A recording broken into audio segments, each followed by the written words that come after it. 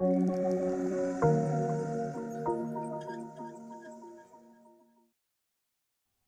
to the SOLIDWORKS What's New video 2019 on 3D markup.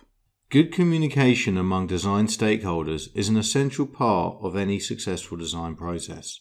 SOLIDWORKS 2019 introduces a brand new way to communicate your design ideas by enabling you to add markups directly to parts and assemblies when using a touch device. In this simple example, we're going to add some notes to an exploded view of this hoist.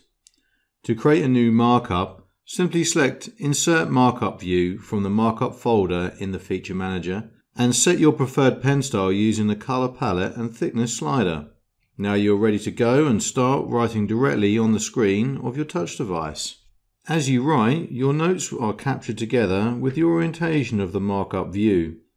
Markups are stored with the model and can be viewed by other members of your design community using SOLIDWORKS on any workstation, touch enabled or not.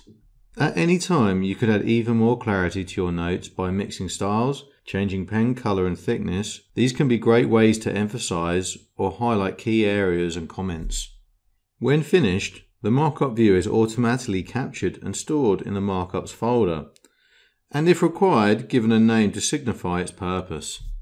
Markups stored within the model can be exported into a variety of industry standard image formats or PDFs.